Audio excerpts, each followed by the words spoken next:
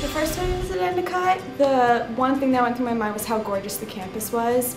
And it wasn't too big for me. I came from a very small town, so going to a campus that was a reasonable size was really helpful. I applied to be in the Fine Arts program here at Endicott, and with this specialization in art therapy.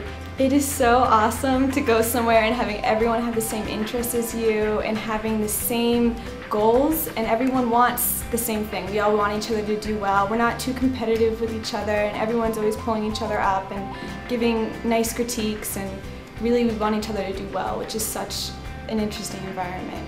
Getting to know the faculty is amazing. I've never been spoken down to. They give you the utmost respect, and they treat you like adults, which is so refreshing coming from high school. The internships that I did at Endicott, my first one was working with adults that suffered from schizophrenia, and that was really a life-changing experience for me. The information that I learned in the classroom, like the exercises, I could literally take right out and use with the people that I was working with, and I had done them myself in the classroom, so I understood what they were going through, and I understood what the process and that experience was like.